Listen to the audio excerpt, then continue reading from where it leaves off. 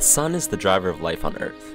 This intense ball of energy helps sprout new plants, drive our sleep cycles, create weather patterns, and even give our body vitamins necessary for us to function.